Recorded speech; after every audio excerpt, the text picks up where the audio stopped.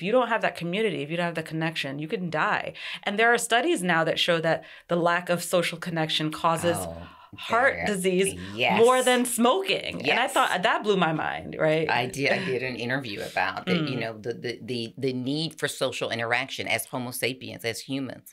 We've now learned during COVID that we've got this need for social interaction because without it, we start to wither and withdraw, and then we go into social isolation. And you know, what's interesting is that people who are isolated, who are isolated for whatever reason, may not be lonely. Loneliness is the key factor.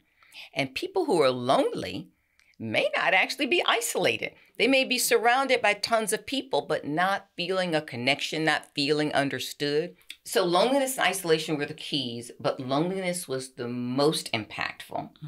And loneliness was the hardest to spot because lonely people might be surrounded by lots of people, but inside be feeling something that they are unable to express,